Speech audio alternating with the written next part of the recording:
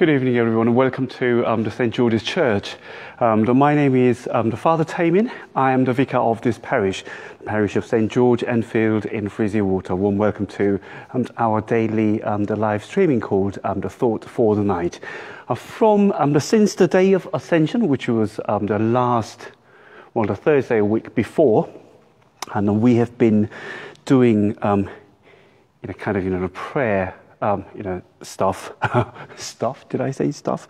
Prayer movement. We have been offering some prayers together because this special period since the in between the Ascension and then the day of Pentecost, which is today, the 11 days.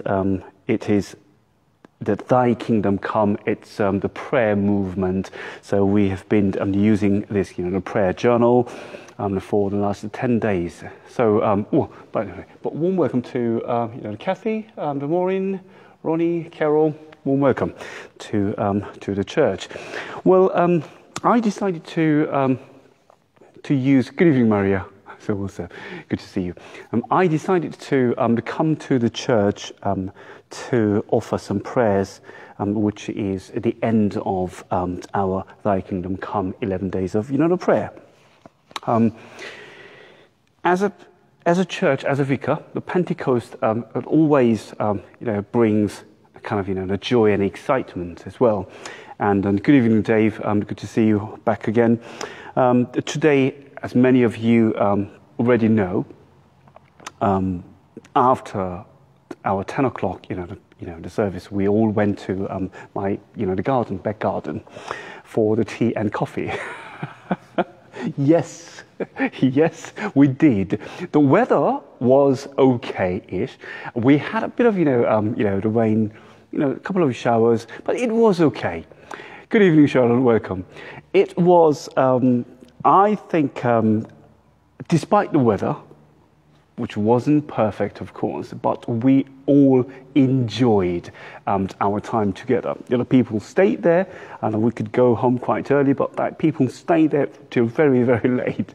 So we could hear the Angelus bell. Reginald Shelley was ringing at 12 o'clock, and there was a spirit in there. So I have to say the big thank you to our church wardens and our tea, coffee ladies and gentlemen who actually helped today. It was lovely to see people back in their position. Do you see what I mean? So that was brilliant. And then I had a bit of a break, but after that it must have been very strong wind. So one of the gazebos was completely broken. Because of the wind, you can't complain. But still, despite the damage and despite a bit of wetness, but still we kept our spirit, our morale really high. And I think that is what defines the character of our parish now. So well done, people. And especially big thumbs up to our church wardens, especially the Jenner family, all of you, and a big thank you to your the time and the leadership, and even I was being pushed, but thumbs up. It was great fun. The weather still is not really good, but we know that out there over that cloud there's a sunshine. Fingers crossed, and let's pray for the better weather. But anyway, the Pentecost is a so important day because, as we heard from this morning from Father Vince, the preaching, the Pentecost, the Holy Spirit changed the nature of the disciples, and then I sincerely pray that the Holy Spirit may actually change the nature of our Christian gathering as well. As I said earlier, just a couple of seconds ago, whatever the weather, we made it. We had a great time together. We loved to have a tea and coffee and then the cakes and biscuits, etc., etc. It was great fun. Even children were really brilliant. And then because that happiness is what defines us as a St. Georgians, as a member of St. George's community here.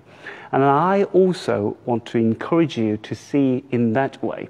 The Holy Spirit is what defines us as a Christian community, or at least the members of the Christian community. Holy Spirit is what defines me and you as individuals as well. It defines us as a Christian people. And the Holy Spirit is the one who will bring the much fruit to our life together. Well, I read the very interesting things on Facebook saying, oh, Holy Spirit helps us to speak or to pray, offer our prayers in tongues. The Holy Spirit helps us to prophesy. Holy Spirit and help us to do enormously wonderful, the ministry, etc., etc., etc. But it says, Holy Spirit also, I can't really remember exactly what was written, but if I just made a paraphrase or to remember what's been written, the Holy Spirit is also the one who can actually make us say the sorry prayers. Holy Spirit is also the one who will actually make us be silent. All these topics we have been talking through these, prayer journals for the last couple of days. So today, I'm not going to read something from here, but instead, I'm going to read you. I'm going to share the story, which is from written in the Acts of the Apostles. That is the story that you heard this morning at Mass. What is it? No, why I've got Ascension Day? No, I was using the wrong bookmarks. Sorry. Yes, it is from the Acts of the Apostles.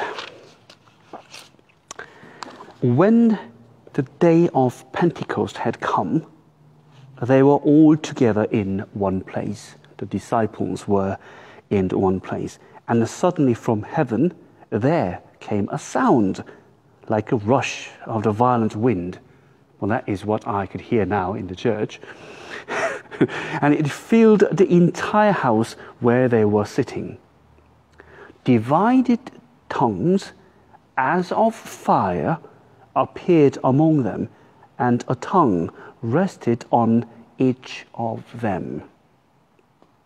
All of them were filled with the Holy Spirit and began to speak in other languages as the Spirit gave them ability. Now, there were devout Jews from every nation under heaven, the living in Jerusalem. And at this sound, the crowd gathered and was bewildered, because each one heard them speaking in their native language. Amazed and astonished, they asked, "Are not all these who are speaking Galileans? And how is it that we hear each of us in our own native language?" Parthians, Medes, Elamites, and residents of Mesopotamia, Judea, Cappadocia, and Pontus, and Asia, Phrygia, Pamphylia, Egypt, and a part of Libya belong to the Cyrene, and visitors from Rome, both Jews and proselytes, Cretans and Arabs, in our own languages, we hear them speaking about God's deeds of power. All were amazed and perplexed, saying to one another, "What does this mean?" But others sneered and said, "They are filled with new wine." But Peter, standing with the 11, raised his voice and addressed them, "Men of Judah, and all who live in Jerusalem, let this be known to you, and listen to what I say. Indeed, these are not drunkards, as you suppose, for it is only 9 o'clock in the morning. No, this is what was spoken through the prophet Joel.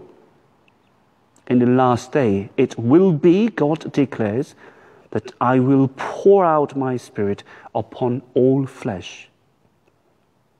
And your sons and your daughters shall prophesy, and your young men shall see visions, and your old men shall dream dreams. Even upon my slaves, both men and women, In those days I will pour out my Spirit, and they shall prophesy. And I will show portents in the heavens above, the signs on the earth below, blood, the fire, and smoky mist. The sun shall be turned to darkness, and the moon to blood, before the coming of the Lord's great and glorious day. Then everyone who calls on the name of the Lord shall be saved. So let us pray, dear my brothers and sisters. Overflowing God, breathe the Spirit of Jesus into me and into all those who long for peace, especially those who have drifted from your way, got stuck in their faith, or who have not yet found a way to believe.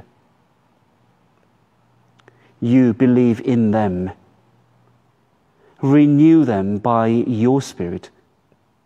And today, may your church be filled with joy.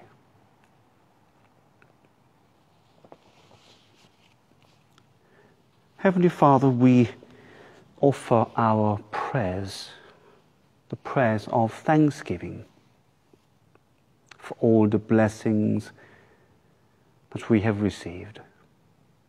First of all, we give you thanks for each and every one of us, the presence of our friends in our church or even in this virtual community. We give you thanks for the challenges that we face, because we know that through these challenges, Lord, you make us strong. And you teach us the meaning of humility. And we give you thanks for the provisions from you. We're never short of anything. Encourage and strengthen each and every one of us, so that we may continually gather together, offer our prayers and worship, bear much fruits of the Spirit. May St. George's Church can be the place where people's sin be forgiven, where the heart be filled with joy and love. May your gospel be proclaimed. May we be the house of prayer, and always filled with your glory. On this day, we say big thank you for the gift of the Holy Spirit.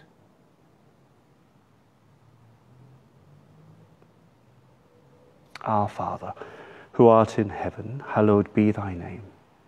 Thy kingdom come, thy will be done on earth as it is in heaven. Give us this day our daily bread, and forgive us our trespasses, as we forgive those who trespass against us. And lead us not into temptation, but deliver us from evil. For thine is the kingdom, the power, and the glory, forever and ever. Amen.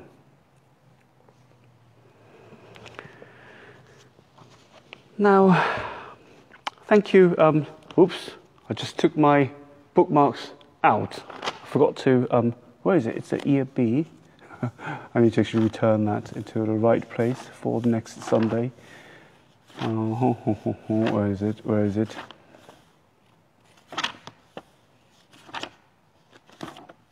Oh, I got it. Yep, I got it now. That's done. Yes. Thank you for joining me this evening. And then, as you know that I love to be here and to to be connected with all of you. And then especially a big thank you to my colleague Father Vince and our Church of Warden Dave Jenner to share the loads of leading this Thy Kingdom Come this year. It's been wonderful for me to actually hear Dave's reflections and Father Vince's reflections, etc. Some people may raise this question. Okay, Thy Kingdom Come, what's next, Father Tamin? The big thing that I can say is we are trying to actually go back to our ordinary, normal pattern of life, a pattern of worship in the St. George's Church, and that is from the 6th of June, the first Sunday in June. That means from 8:30, there will be a service at 8:30 on Sunday morning and 10 o'clock. And then all from that week, the weekday service time will be changed. Will be go back to our olden the time.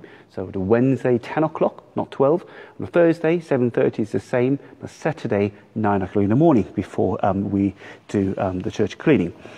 In terms of our live streaming, something like this. One of the books that I received from from diocese is the Making Disciples. I know this is the other way around, and then I know the discipleship is one of the quite hot potatoes in the church, which is the important thing. We receive the Holy Spirit, and what we need to do is just encourage people to live the life as Jesus' disciples. So we probably will use this book or any other books that will link with discipleship. So that is going to be a very interesting thing. How are we going to do it? Well, I have no idea. We need to actually explore that. We might need to actually use one of the books that we already have, but still we don't know. But that is something that we're trying to do in terms of our activities, something like this. And then our usual, live streaming will be carry on, but we might need to actually tweak, a bit. But anyway, and happy, Pentecost, the day, whatever the weather, we know that we can say that nothing can dampen our spirit. And then that is the spirit of Christian people, obviously, especially, those who worship in our wonderful church called St. George's. Okay, well, I hope you enjoy the rest of the day. If you're trying to go, and then good sleep, and then we'll say the good night sleep. God bless you. And then other than that, I will see you when I see you, probably tomorrow night. God bless you. I need to actually clear this area and go home. Bye for now. God bless you. Bye. Still very windy. Holy Spirit may come.